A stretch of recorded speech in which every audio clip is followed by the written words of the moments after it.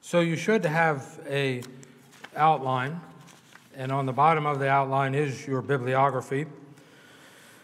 And in this particular lecture, although I've relied on all of these works, number 4, Church History in Plain Language, Bruce Shelley, which I would recommend to get yourself and read it, is the primary source of it. And then when direct quotes are given, obviously they are annotated and specified.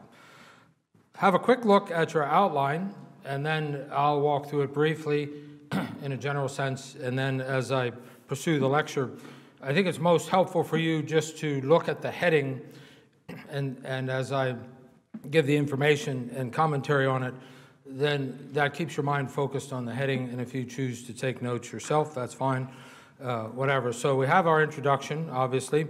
And then point number 2, a Christian Roman Empire, who's the boss, okay? And that's the tension of state over church or church over state. Point 3, another hot button to push, the Crusades. So when we look at the Crusades, was it a blemish on the church history or just another war of conquests? That latter statement is extremely significant. And I want you, if you can hold on to that, were the Crusades a blemish on the church per se, or just another war of conquests in the chronicles of history? Number 4, scholasticism, that movement. Closed minds or pursuit of truth? Did it launch the Reformation inquiry, which we arrived at sola scriptura? We'll look at that. The East-West split between the Latin church from Rome and then the Byzantine church in the East. An alternative view of the cross, which is, I think, the big issue. Point number 6, a call to reform. Wake up to the corruption in the church. And then number 7, the Inquisition, confronting opposition. From the so-called simple first century to the now period of the second half of the Middle Ages, many movements have arisen, and they've evolved into issues that are quite relevant today. And as I made this disclaimer before, the true church and correct doctrine as we define it today compared to the church history we are pursuing, at what point is it no longer the true church? For the sake of movement, we will leave a sleeping dog lie and use the term Christianity and the church lightly or loosely. And I made that disclaimer before because as we pursue this study, like I said, some of the distinctives of the church we're looking at don't at all match up, for the most part, what we think they should look like. So as we pursue this, we're trying to wrestle with some practical issues, and as mentioned, relationship between the church and the state, the Crusades in the context of the political dialogue today, and that term Crusades is used in a way in political language today as it sprung out of the so-called events of the history of that time period. So that's a very important question we're going to look at. And again, our emphasis is to see continuity and to move through and just pick out some general movements, study them, but then really work at how they apply to our life today. So the first one we're going to look at, and if you have your outline there, a Christian Roman Empire. Who is the boss? That really is what it boils down to. And we had studied the conversion of Constantine and the movement then of the church more into an approved legal accepted status. But then we saw the synthesis of many pagan beliefs actually being absorbed into the church. But that tension continued on, who is boss, church or emperor, and in the midst of the fall of the Roman Empire and then the scramble for control in the backdrop of the barbarian incursions in the 5th, 6th century and following, The Franks ascended. Now, they didn't ascend for indefinitely, but that kingdom ascended as controlling things. And the tension was still there, and we closed our last lesson with looking at Clovis. But what we want to shoot for today is to narrow this controversy down, and we're not going to answer it, but I just want to leave you with this, and you know this, that oftentimes power corrupts, regardless of whose hands it's in. So as we study this tension, excuse me, between church and the state and the fight for control, we realize that ultimate power can cause a lot of damage. Is this tension still here today? Well, it is in many respects, but you know that our president visits the Pope, or visited the Pope. I don't know how many times he did, and I don't know what they talked about, but I'm just going to leave that sleeping dog lie there, because there was dialogue there. I'm sure that was off the record, but nonetheless. So this tension is still here, even to the present. And what we're going to do is we're going to look at two scenarios here. I have a scene 1 and a scene 2 in your outline. So scene 1 is about the 9th century, early part of the 9th century, latter part of the 8th century, and here's the scene. So there's a mutiny over Pope Leo III. So he's charged with perjury and adultery. Now, the mutiny is staged by the previous adherents to Adrian I. So what does Pope Leo do? Well, he calls for help to the king of the Franks. As I mentioned earlier, the Franks ascended in power at this point. So Charles the Great crosses the Alps and restores order. Christmas Day, 800, the Pope crowns Charles. So to quote Shelley, here's how the scene worked itself out. Charles, and I quote, the most pious, crowned Augustus by God, to the great peacemaking emperor, long life and victory. The Pope prostrated himself to Charles, the great king of the Franks, who has restored the Christian Roman Empire. End of quote. Now, did that mean from that point on, unequivocally, the Pope bowed in authority to the so-called Christian Roman Empire? No, it didn't work out that way. But I don't know if that was just a political statement he made or whatever, but it certainly didn't flesh itself out in that respect. But this Charles the Great is a notable figure, and you'll know him by the name of Charlemagne. And Shelley lists 3 of his goals, and these 3 goals that he pursued pretty much set the political order for Europe for the next 1,000 years, for a nominal, quote-unquote, Christianity. Number 1 was a military power to crush his enemies. Number 2 was a religious power to direct his people's souls. And number 3 was an intellectual power to, let's just say, improve the nature of the individual's spiritual conditions, soul and mind. So there's military control, religious control, and then educational control. And this last one was very significant, this educational control, because out of it came a definite movement for education for the common person. Now, these schools would have arisen in monasteries, and in that context, and it eventually evolved into, quote, universities, as we'll talk about. The second scene that will paint the picture for us as far as this tension between the Pope and the temporal leader is over 2 issues.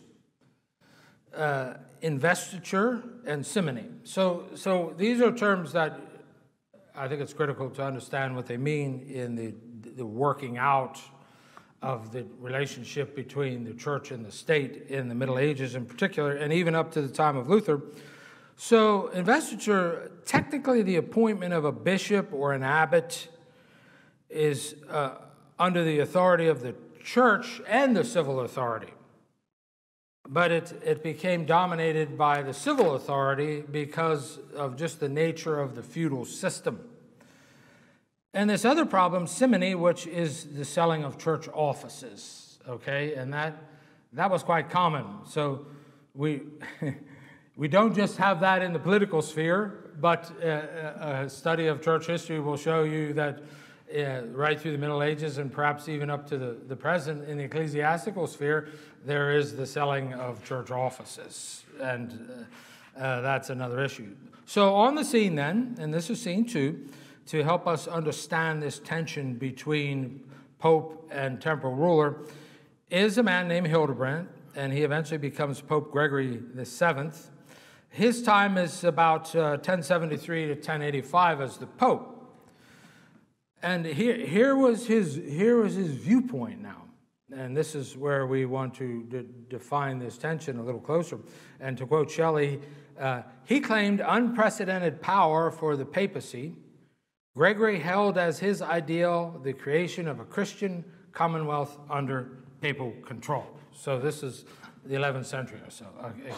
A Christian commonwealth now under papal control. So the conclusion to this mindset would be that the church should control the temporal. The Pope was the boss, okay? Now, this didn't work out exactly as Hildebrand wanted, but he did come on the top at the end. And here was the issue. Henry IV, the Emperor of Germany at this point, appoints a man of his own preference to the Archbishop of Milan.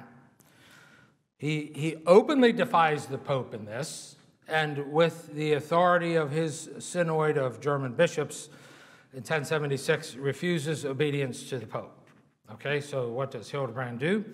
Hildebrand excommunicates him. And by excommunicating Henry IV, Hildebrand is able to say, well, you don't have to listen to him, the subjects. And this puts a fear in them.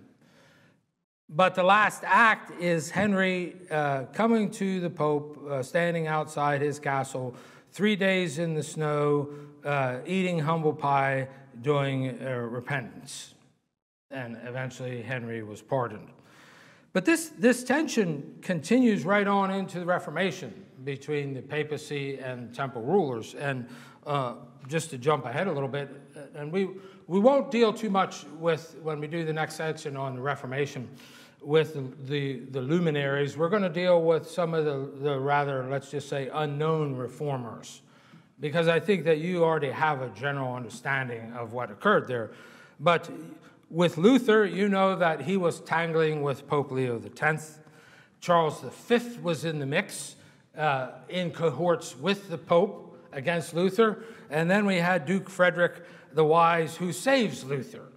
Okay, so we had that tension there. And now just go 100 years later, and we're in England, and we have the English Civil War, 1640s. So then we have the English king, Charles I, a staunch Catholic, butting heads with the Puritans.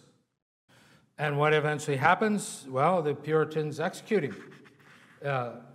And Commonwealth is set up under Oliver Cromwell, and then that collapses. Charles II returns. So again, there's this ongoing tension.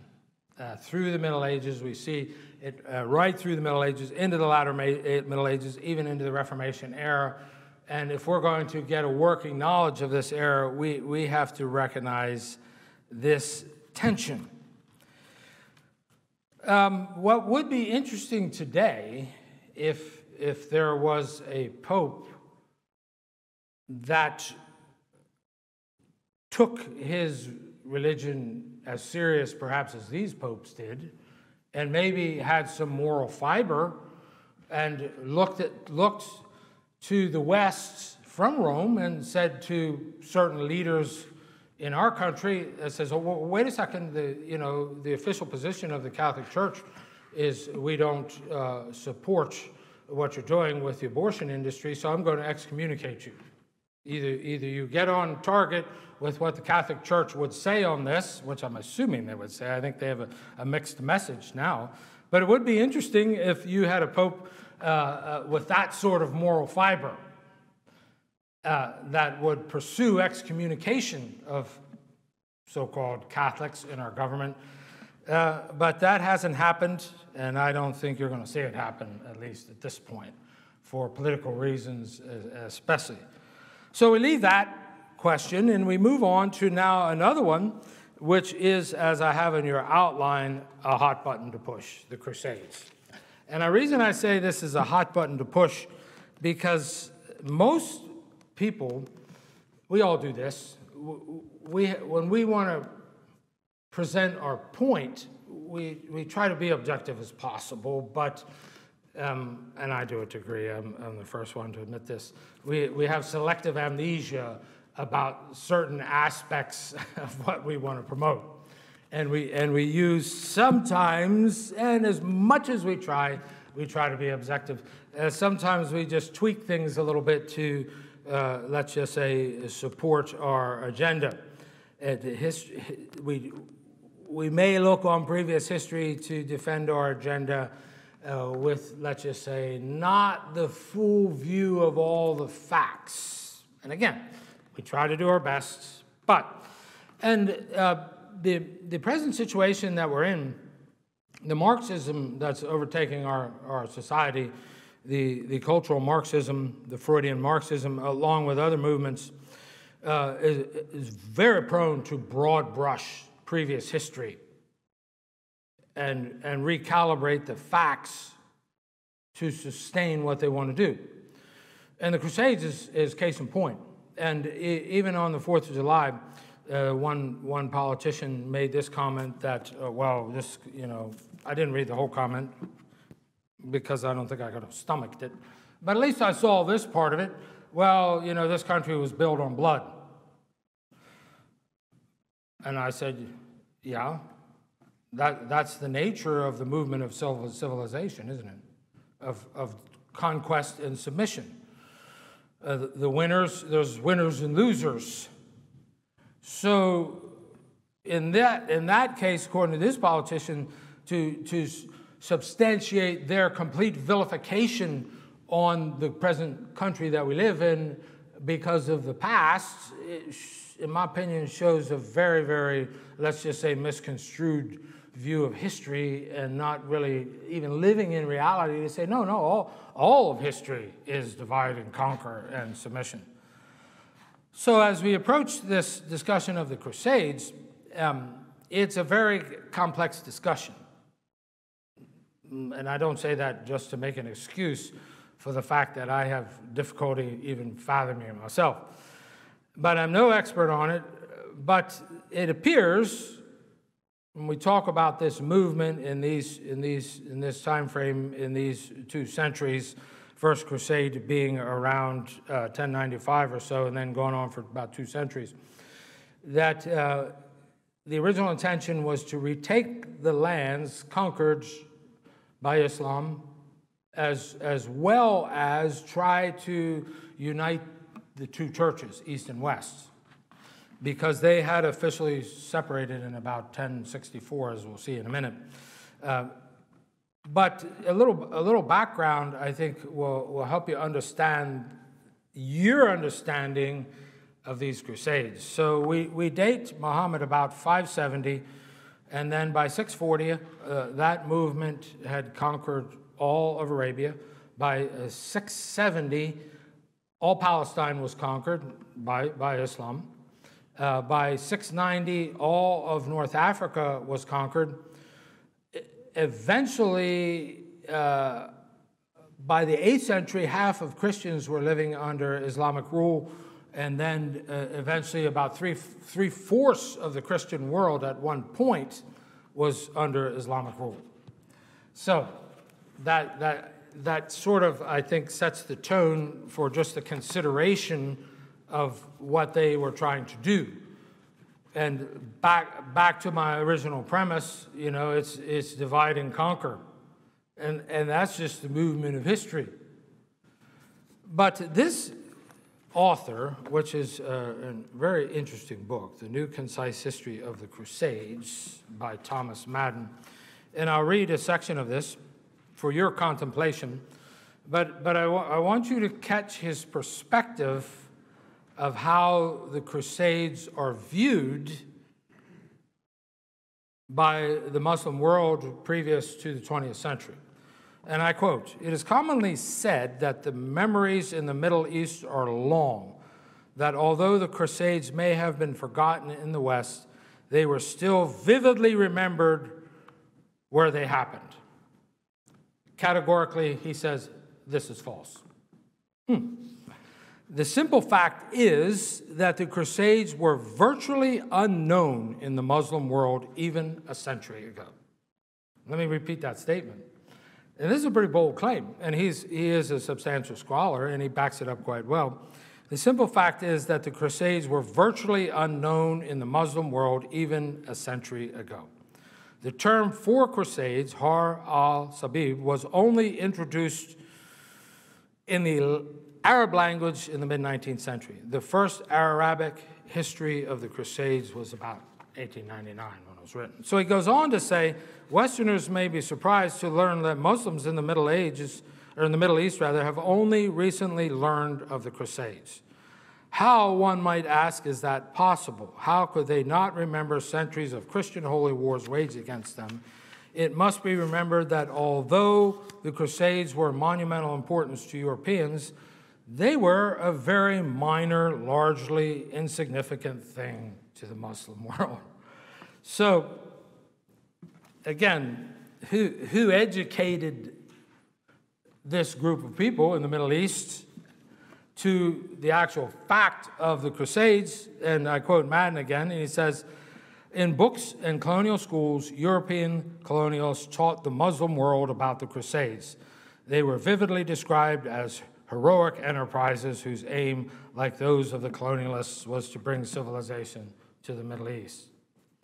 End of quote. So I simply state that to substantiate my premise that sometimes movements will use things of the past and recast them in an ideal which isn't true to substantiate their point. Now, that brings us to at least a consideration of this movement, and it was, for the most part, a complete failure.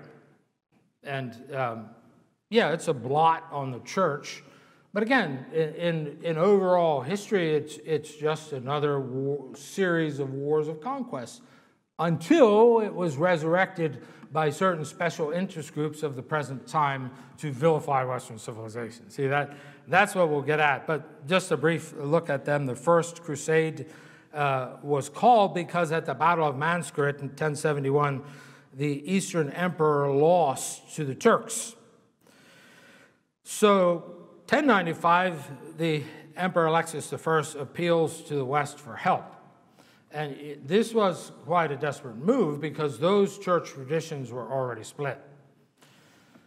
I guess you could say their fellowship was very limited, if at all, but he makes an appeal to the West to come and deliver them from this movement.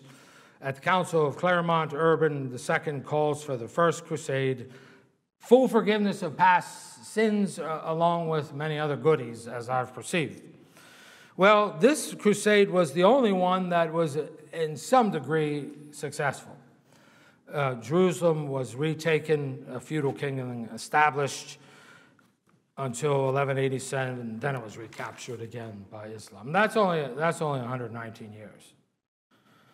The Third Crusade was the one that most people are probably somewhat familiar with, and this is the crusade that had Richard the Lionhearted, Frederick the Barbarossa, Philip Augustus, and this one was marked, as well as some of the others, by much fighting, massacres, and abuses. That's not denied. That's not denied. But the interesting thing is these abuses were in different directions. Yes, Christian on Muslim, but also Christian on Jew, and then other parameters, even Muslim against Muslim, etc. It's very complex. And that's why we just have to be careful about broad brushing this movement, oversimplifying it, and saying, oh, woe is any church or religious movement because of you evil people, what you did in the Crusades. That's what I'm trying to communicate. Because, again, not to justify it, but by the same token, to put it in the right box. Well, the Fourth Crusade was another interesting one, and this one was supposedly going to march down through Egypt and up. So when these crusaders came to Italy, they wanted transport to Egypt, and the Venetians, from what I understand, says, well, we'll give it to you. It costs this much. They didn't have the finances to pay them, so they cut a deal with the Venetians and say, well, if you sack the city of Zara, Hungary, that's part of the payment. So these crusaders sacked the city, but then they went on to sack and plunder Constantinople as well, which was Eastern Christendom at that point. So nonetheless, the animosity increased between the East and the West. And that's why I said you see many, let's just say, atrocities, and they go in different directions. But probably the most profound one, as far as just the travesty of it all, is the Fifth Crusade. And this one was what's called the Children's Crusade. So this is led by a shepherd boy from France, and then another young man by the name of Nicholas from Germany. And they gathered thousands of children on this crusade. They made it to Italy, and the consequent result was they were sold into slavery in Egypt. So again, you see, and there was two more or so, and then some.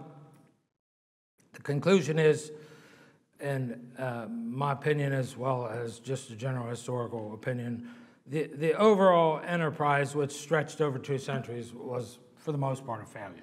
It didn't regain the lands. All it did was create animosity, and it didn't help with the relationship with the Eastern Church as well. Again, abuses in all directions. So we have to be careful that when we try to defend our actions of aggression by grievances of the past, let's get the facts, okay? And again, those who would take this, again, bad blemish on the church of the Middle Ages and try to resurrect it to their own defense as, well, we're holier than thou because of look what you did 1,000 years or so ago. The true facts of it show that this was just somewhat of a buried movement until 200 years or so ago, when the actual Western civilization taught Eastern civilization what really happened, and then I suppose you'd say the rest is history. But that should inform us, just by way of diversion, with this so-called reparations discussion in our own country, and disciplining ourselves to look at previous history objectively. And then in that context, let's just weigh this out and say, well, is there culpable guilt to us many generations later? So we'll leave that one. And again, I think a helpful look at history does maybe cause us to balance out our thinking. So if you have your outline there, we're on to this term scholasticism. And I have it there listed as closed minds or a pursuit of the truth. So this is an intellectual movement that ranged from about the 9th to the 14th century. And when I did that lecture on theology and science last year, I mentioned quite a bit about the mindset of scholasticism because we did have to deal with Thomas Aquinas. But why do we want to just take a quick look at this, at the risk of oversimplifying it? is because, in my limited understanding, this is what Reformation thinkers rebelled against, in some respects, if you want to use that term. So Shelley, again, defines scholasticism this way, and I quote him: "We call this period in history of Christian thought scholasticism, because a distinctive method of scholarship arose and because a unique theology of the Middle Ages emerged.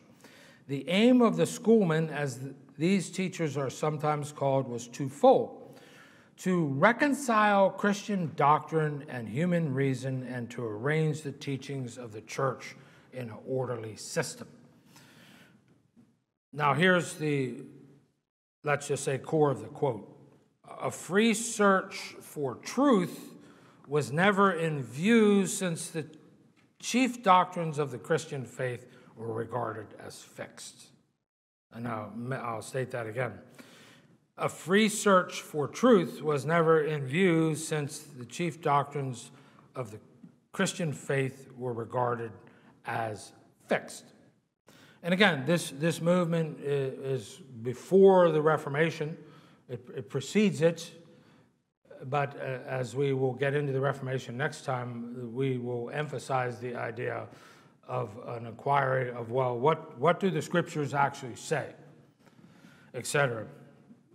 But this Reformation, this movement, this scholasticism is built on the foundation of Charlemagne and what he had started back in the 8th century with monastery schools, palace schools, etc., etc. And I think that just to get a little taste of this, we'll mention a few biographies, which again I think are helpful when we look at history in general. And if you're not interested in studying history, I encourage you to say, well, study biographies, okay, of people in history, and then what will happen, they will fit into the progression of the events of history, and I think that you will become stimulated to study history. And I know that was my experience 45 years ago, where in my early part of my Christian walk, I was not at all a reader. But once I started reading, and especially in the area of history, pursuing interesting biographies, it gave me, let's just say, an impetus to say, well, what's the whole progression of this history that we live in as believers in the church? Some of these names you may be familiar with, others not. Probably not this one, Gerbert, 10th century, and we know that name from baby food, right? It's Gerbers, I guess. I forget what it was, Gerbert, but no. 10th century, he became Pope Sylvester. His papacy was 999 to 1033. But he was a master of a cathedral school in Reims, and his bishop sent him to study mathematics in Spain. But he had an interesting experience there, that he was surrounded by some Muslim scholarship, which came across to him as helpful in that it had a very inquisitive spirit to it. Another one, Peter Abelard, and this name is 1079, 1142, and some of you seminary grads probably know this. His treatise, among others, Sic et None, Yes and No, 158 questions he posed, and he answered them from the scriptures, church fathers, and the pagan classics. But it appears that Abelard really embraced the spirit of scholasticism, and it was this constant questioning. Okay, and that's almost, if you go back into the Greek philosophy, that's the Socratic method, I guess.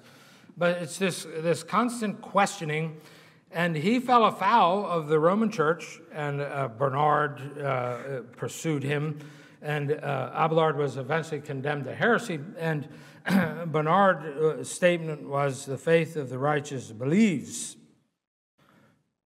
So that didn't sit well with Bernard, Peter Abelard, his constant questioning. Okay, so if you can put yourself in that domain, and again, that's 1,000 years ago, that now you have very intelligent men coming up from that system who are starting to ask questions and then using logic to answer them. but even more so referring to church fathers and then pagan classics. So Shelley says this about scholasticism, and I quote, "Scholasticism developed in the context and came to stand for a painstaking arrival at logical conclusions through questionings, examining and arranging details in a system of logic." Okay, so it was a pursuit, questioning, and then arranging arguments in logical form. The big name here that you may be familiar with is Thomas Aquinas, and we date him 1224 to 1274.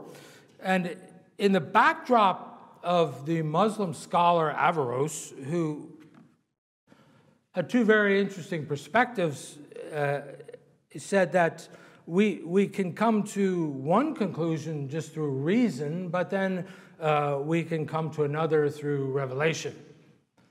And that was a rather dramatic statement at that time. And as I mentioned earlier, when Gerbert was exposed to some of this Muslim scholarship, it did actually school the scholastic movement, this inquiry mindset. But Aquinas, as you well know, probably is noted for Summa Theologica. And this is his magisterial work, and he makes the distinction between philosophy and theology, between reason and revelation, and pretends there's no difference between the two. So his big mantra was reasons based on visible creation. But full knowledge of God came through revelation. This man, Aquinas, along with this, sort of, again, let's just say, summarized the whole Catholic tradition. It had been at this point, obviously, but he was big on the concept of the cooperative grace. And cooperative grace is, as far as I understand, and having been raised in that system, that it is this idea that if one participates in the usage of the church's sacraments, then one can pursue salvation. And that was pretty much Aquinas summarizing that and putting that together, although the idea certainly existed up to then, but he pushed it through. And he, in the words of Shelley, he formulated a church teaching in a cosmic framework. So was this whole movement, this scholastic movement, actually beneficial?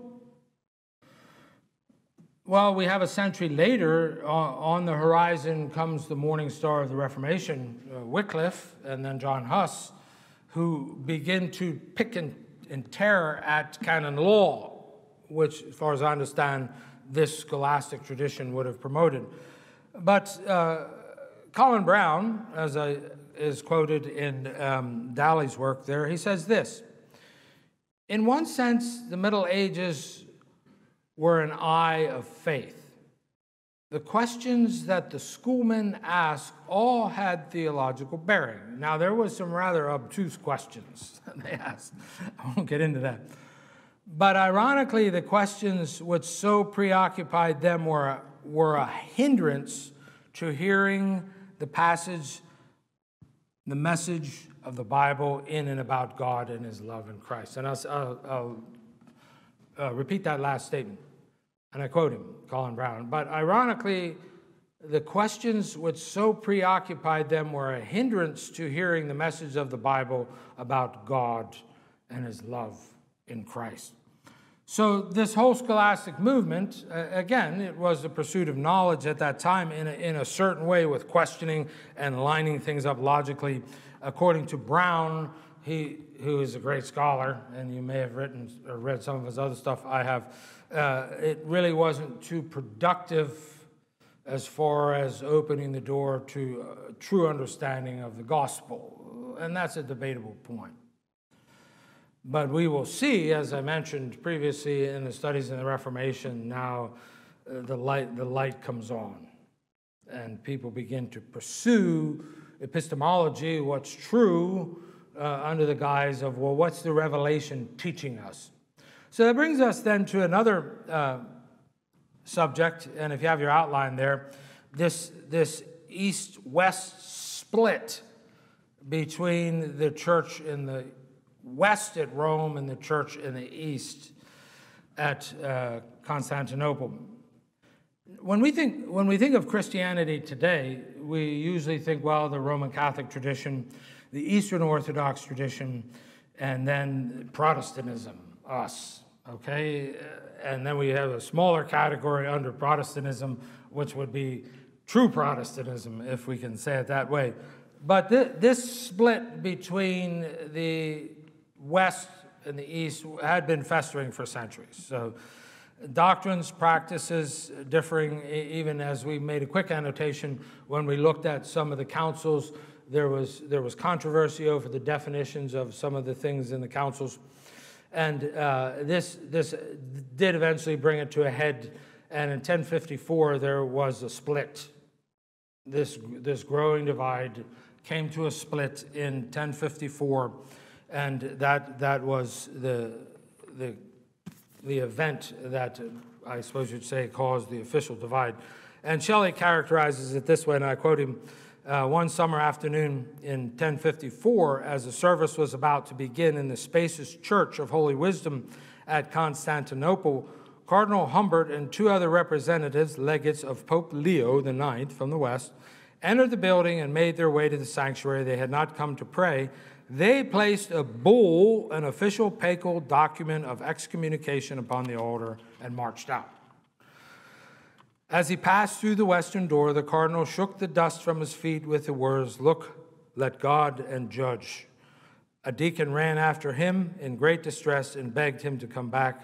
Humbert refused, and it was dropped in the street. So this is supposedly, end of quote, this is supposedly the divide. Now, just a little bit about Eastern Orthodoxy, and remember, we don't, when we're pursuing the study of church history here, we're mainly going through the stream of the Western Church. But they have a different view of what salvation, the pursuit of salvation is. We, along with the Roman Catholics, although we solve the problem different, have a very legal view that we have to some way come up with satisfying the righteousness of God and his demands against us. In the Catholic tradition, as I mentioned, not to oversimplify it, excuse me, but it does involve the cooperating grace, the seven sacraments, etc. In our tradition, we're way up there with Luther, sola scriptura, sola fide, faith alone, based on the scriptures, justification by faith. Excuse me, that's the foundation of our relationship in understanding the gospel, to satisfy the legal demands of God against us, his wrath revealed against us because of our sin, satisfied in Christ. We understand that. We know what the term propitiation means. But in the Orthodox Church, their concept of connecting with God is different. And to quote Shelley again, he says this, according to Orthodoxy, when man sins, he does not violate the divinely established legal relationship between God and man. Let me say that again, to quote him. Excuse me, according to Orthodoxy, when man sins, he does not violate the divinely established legal relationship between God and man. He reduces the divine likeness. He inflicts a wound in the original image of God. End of quote. So in their mind, then, salvation is renewing that full image. Probably, if you have any, let's just say, exposure to the whole Eastern Orthodox tradition, it came under the guise of understanding what an icon is, all right? And what is an icon? Well, if you ever go into an Orthodox church, you'll see that. It's a flat image of Jesus or the saints. According to them, it's not an idol, but it's a window to heaven to connect with heaven.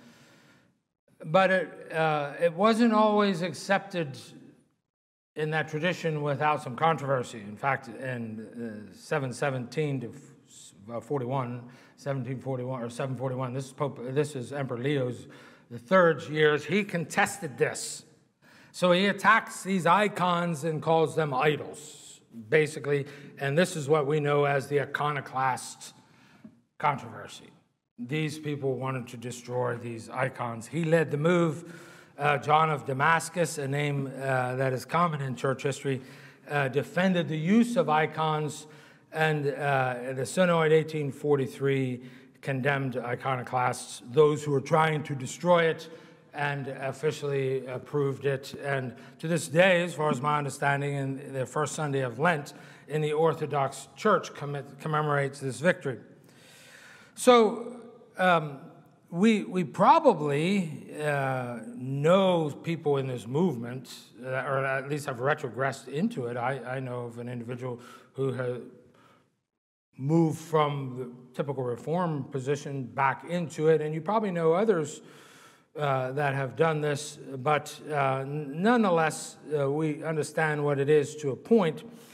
And in my opinion, I'm a bit mystified as to why you would leave the foundation of justification by faith and move into this domain. But this was a very important event in the church.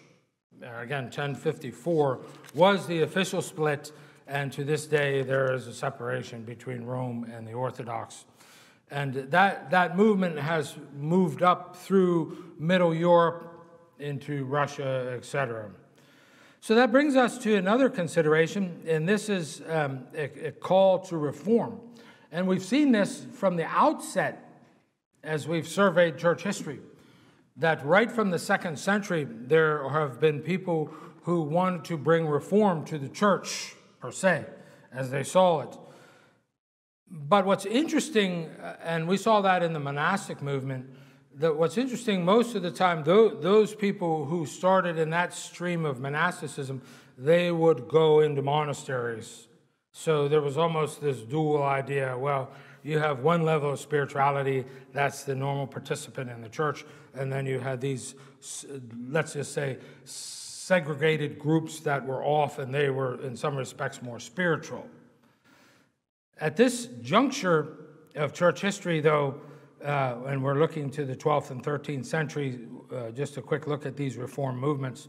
That's not the case. These reformers stayed in the mainstream of society. And what we want to look at is pretty much what their message was, and then what how the official church responded to them. That's going to be the interesting issue. And again, I quote Shelley, he's quoting Robert Gostetsta, the Bishop of Lincoln, England, 1235 to 1253. So this guy, quote, attacked covetous greed and an immorality of the clergy. As the life of pastors is the book of the laity, it is manifest that such as these are the preachers of all error and wickedness. The foundation of all this, said Grosset, is the Roman court. So his contention, as far as I understand, and just a little bit of background there, was that the church, the average clergyman of the church, was really not meeting the needs of the people. And there was a hunger for, let's just say, clergy that would be on their level and actually minister to them in the so-called pastoral office.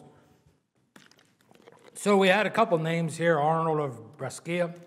And these guys' message, well, let's return to apostolic poverty, okay?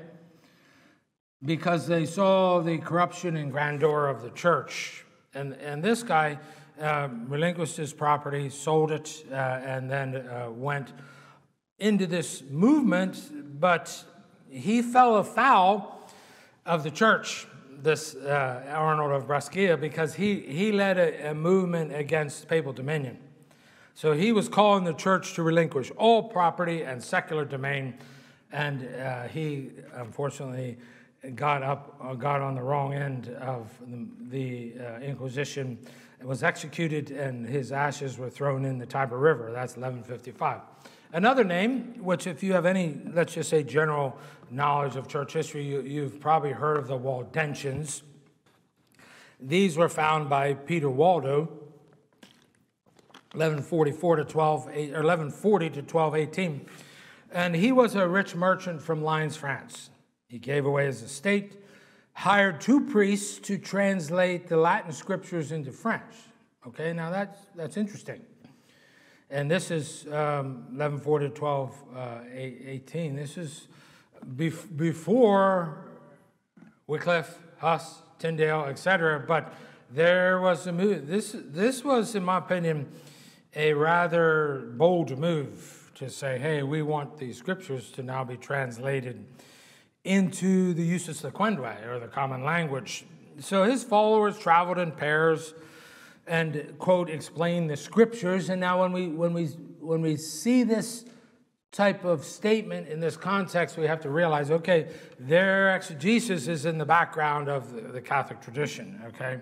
Although, in many respects, there was benefits to it, because this movement is calling the church back to apostolic poverty, away from what they could view as the corruption. Well, the movement spread south. He's eventually excommunicated 1184, and the goal to purify the church, as they promoted it, was eventually stammeled by the Inquisition. But some of the things they were rejecting was the authority of the church, and notably so, because, as I mentioned earlier, you had this process, or this practice of simony and lay investiture, which was being thwarted, and they didn't want to submit to the Pope. They rejected feast days, etc., etc., and that was their movement. So there's a question that comes out of this: were these people pre-reformers? And this other movement kind of answers the question. And when I mean pre-reformers, were they setting the stage for the Reformation to come? Well, in some ways they were, because they were challenging the church. But there was not the purity of arriving at the true gospel. And one movement, the Cathari, which was actually, again, you may have heard that name, they were resurrecting old hardcore Gnosticism. Tension of good and evil, misconception of the God of the Old Testament, and we've talked about that, and just the whole mindset of asceticism, no marriage, no meat, etc. The end of these people, though, was the Inquisition had to wipe them out. And that brings us then to the last thing that we want to consider, and on your outline there, this Inquisition as we know it, and that usually has a bad name to it, and it should, I suppose, and you probably know it from Hollywood. But this is what the church was attempting to do with heretics. Okay, how to stop these heresies from, let's just say, challenging the church. And it was a progression. 1184, Pope Lucius commanded the bishops to make inquiry into what the people believed. By 1215, Innocent stated the punishment for heretics. 1220, Inquisition is taken from the bishops and given to the Dominican order, and they pursued it rather aggressively. And a heretic had no rights, so if you were called to an Inquisition, you had no rights. The inquisitor was the law, submissive only to the Pope, and by 1252, torture was sanctioned, and then the heretic then was eventually given over to the civil authorities for execution, and we'll see this happen. Now, there's an uncomfortable historical fact that I think needs to be reconciled here, in that we have a tendency as evangelicals to look at the Protestant, or look at the Catholics and say, well, this was horrible. And it was. Yes, it was not legitimate. But I didn't know this, and according to Shelley, between 4,000 and 5,000 Anabaptist believers were executed by fire, water, or the sword during the Reformation. So this, you're probably familiar with Zwingli in Zurich, and we'll touch on that next time. And when the Anabaptist movement arose in that context, and these people who said, no, we don't want infant baptism, quote, state baptism, we believe that baptism is only for believers. That's us, right? Yeah. Anna, again, baptized. And so these people stood up to the reformers, Zwingli, in particular there in Zurich, and said, no, we don't want to conscribe to that. Well, Felix Manz then was drowned. And like I said, I gave you that statistic. And we're going up a couple centuries after this, but this would have been the 15th century or 16th century probably and on, as Shelley says, that 4,000 to 5,000 people were either executed by fire, water, or sword because of their Anabaptist persuasions. So that fact calls for some humility in our tradition to say, oh, wait a second. The traditions that we so much hold to, that there were people in it as well that did not have the ability to say, okay, you're different in this, we're not going to accept this, and we're going to excommunicate you or do something to get you out of the fellowship, but that's rather drastic. So in some respects, like I said, that humbles us to put the Inquisition in perspective and realizing that the Protestant church has made some mistakes as well. So by way of application, I'll just close with this. We've looked at the tension of control between the state and the church and the state. But just remember this, that the state is a religion, okay? It's not a neutral secular power. So when you see the state trying to control the church, whether it was then or now, you always have to kind of put that in the proper context. And then another application, I think it's important, that history is a record of conquest fueled by various motivations. So don't oversimplify it. So these people that throw at us, well, what about the Crusades? And I said, well, what about them? It's just another war of conquest in antiquity. And I'm not saying it was right, but to take that and baptize that into your rhetoric to defend yourself as being, quote, a virtue signaler and you're better than everybody else, I don't think that's going to work. I think you have to be careful of that. And then this Inquisition, by the Catholic Church, yes, it was not a good thing. It's the wrong way to stifle error. But then again, as I mentioned, by way of humility, we have to realize that the Protestant tradition, particularly there, from what I understand, in Zurich and Geneva, or in Zurich and Switzerland there, that a lot of Anabaptists perished for their faith. And again, that's news to me. I just read that statistic in Shelley. And then finally, that this ongoing monster in the church, materialism, okay? When it takes its hold, and like I said, we do have a tendency to look at the church in the Middle Ages, the Roman tradition, and it's how lucrative it was in many respects, and then we've looked very briefly at the attempts to reform it and say, yeah, that's a challenge, but can we look at the evangelical church today?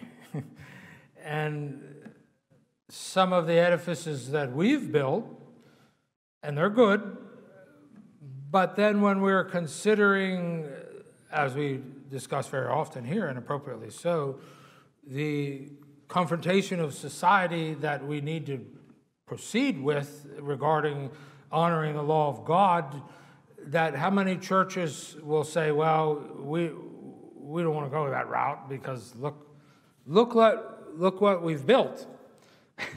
So that's a hard question, and I'll close the door on that one. And the next lecture will be primarily biography, because we're going to look into the Reformation era and look at some minor characters there. Amen.